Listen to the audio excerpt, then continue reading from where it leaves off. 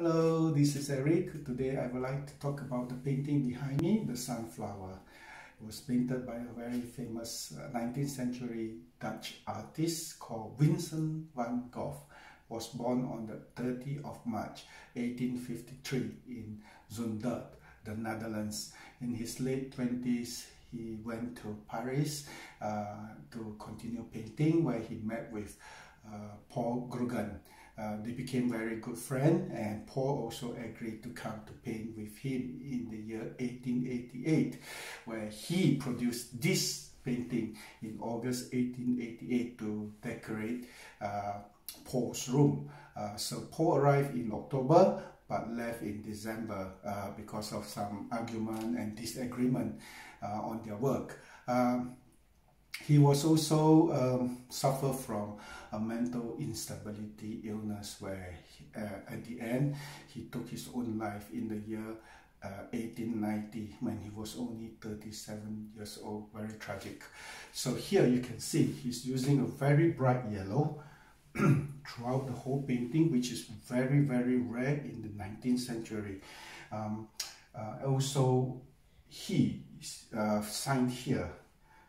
You can see using a very bright blue, Vincent. Yeah, so it's a very strong contrast between the yellow, green, and the blue.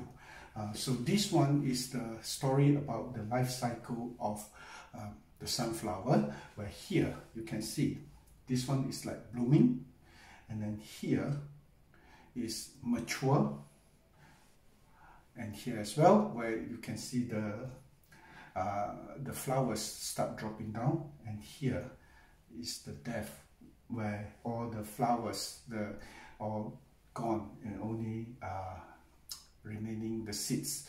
So he's using a very thick, jagged line to produce the seeds. So it's also called the technique impasto.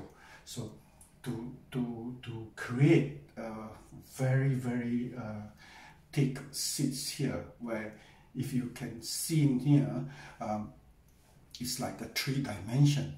So only 5 in public display at the moment in the whole world. Yeah, so one is in the National Gallery, London. One is in Van Gogh Museum, Amsterdam.